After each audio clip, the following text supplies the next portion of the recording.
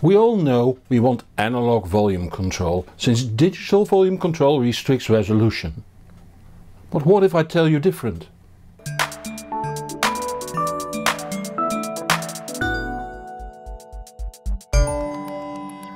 So what about digital volume control? The Dutch expression "the soup is never eaten as hot as it is served" says it all. Let me start at the beginning. In the 80s, when digital audio conquered the consumer market, DA converters were specified as 14 or 16-bit. But the measurements I did in those days made clear that they hardly ever managed to meet those specs. The precision of contemporary DA converters is often specified as 24 bits, but here this spec will never be met, since thermal noise will usually be slightly below the 20th bit. Obviously, the same goes for DA converter chips that specify 32-bit resolution. They might work at 32-bit precision internal, but the moment the conversion to analog is done, thermal noise will determine the noise floor, disturbing measurements below 20 bits.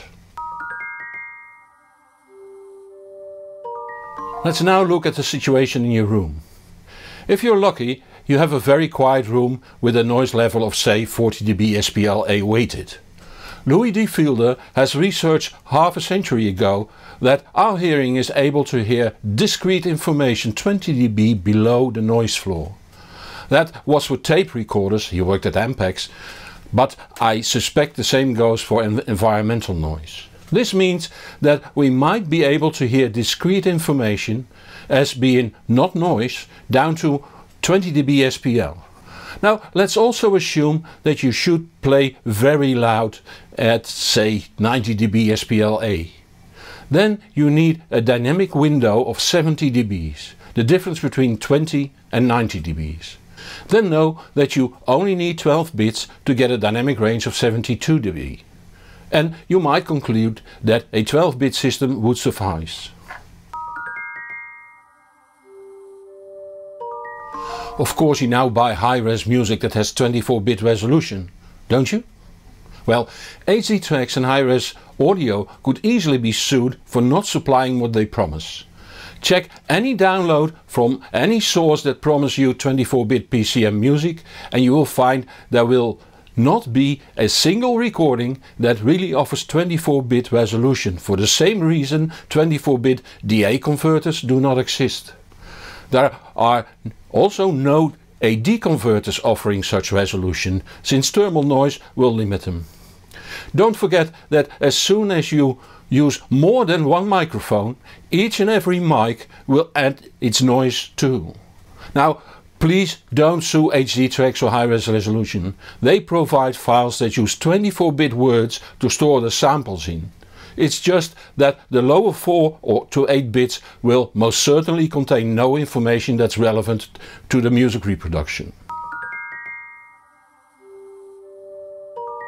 This all seems to indicate that the reduction of sound quality by digital volume control is an urban myth.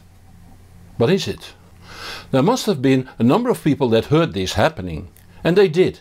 In the early years, knowledge of digital audio, especially with the existing audio manufacturers, was often, although not always, rather low.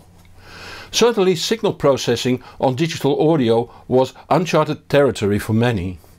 Any change in volume, any change regardless, in digital audio needs calculation, and to do precise calculations you need a higher resolution during that calculation. Then proper rounding off back to the original resolution must be done with care, or the outline of the music waves get jagged. Let's see how that's done.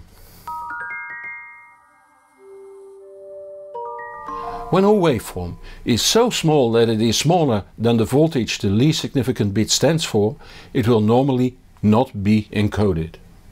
The trick now is to add a tiny bit of noise, often the half the voltage of the least significant bit would see. Now this waveform gets fatter and triggers the least significant bit. This technique is called dither, and it is a science on its own. There are all kinds of variants to noise added, and even the level might be chosen differently. Over the almost 4 decades we live with digital audio, the knowledge on this technique has gained enormously, and together with the ever-growing computational power, it has become possible to, notice my careful choice of words here, do volume control with hardly to no audible degradation. Older equipment or software might not have implemented sufficient bit depth and or decent dithering schemes, and will lead to harshness, lack of detail, transient degradation, time smearing and so on. Proper digital audio processing can be done extremely well, and depending on the philosophy of the designer, could even improve things like time smearing. What can we learn from this? Well, first you should have noticed I don't take a final standpoint on the matter. But think with me. If you have set your amp for a loudness of 90 dB SPL-A, you at best need 70 dB dynamic range. Let's say that we might need 96 dB or 16 bits, just for argument's sake. Then the DA converter still has 4 bits to spare if we agree on the max resolution of 20 bits.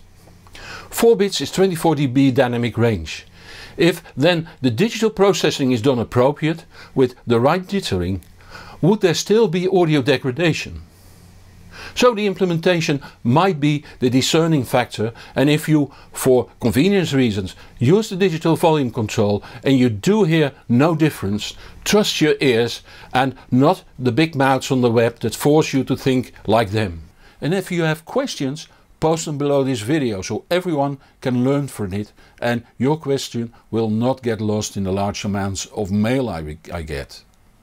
Especially email asking for personal advice are impossible to answer and will be stopped by my moderator. So if you want to stay informed, subscribe to this channel or follow me on Twitter, Facebook or Google+. See the show notes for the links. If you like this video, please consider supporting the channel through Patreon and see super exclusive videos too. Just $1 a month will do and more will be appreciated. The link is in the show notes. And don't forget to tell your friends on the web about this channel.